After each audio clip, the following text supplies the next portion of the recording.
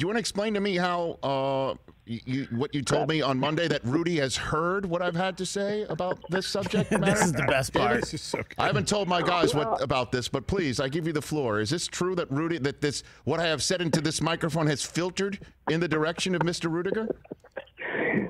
Directly to Las Vegas, Nevada.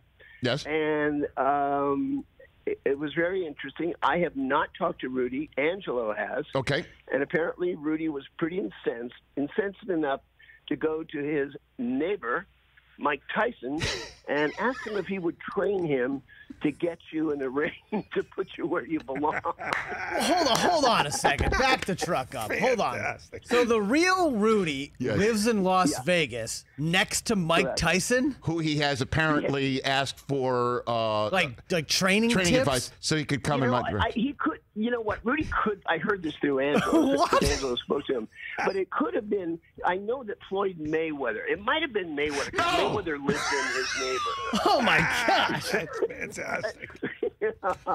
And by the way, yes, David. Not in the movie.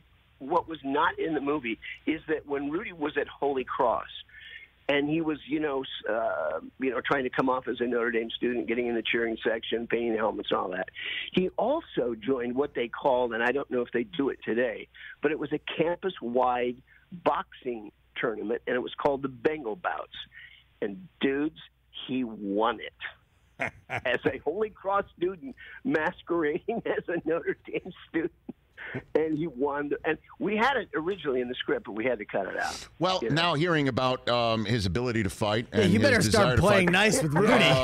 Boy, what a great film this is, David. I mean, now that you tell me the backstory, I mean, wow, it's quite a moving piece of cinema that you put together.